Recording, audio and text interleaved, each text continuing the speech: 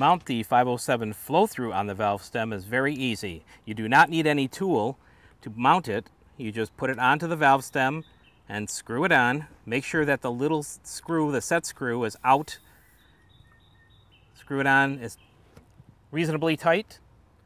And then you could take the wrench, actually put it in to that little set screw, and go ahead and turn it and tighten it. Installation of the 507 cap system is quite easy.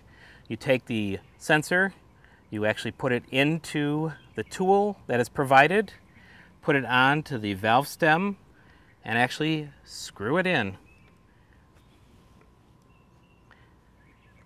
You'll hear a little hiss just before it hits bottom. And then screw it till it's tight and give it a little extra turn, and that'll keep it onto the valve stem.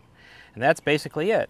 Then what you're going to do is you're going to wait for the monitor to read out once you get all of your sensors on, and within 15 minutes or so you should get a reading on the sensors that you have programmed into the monitor already.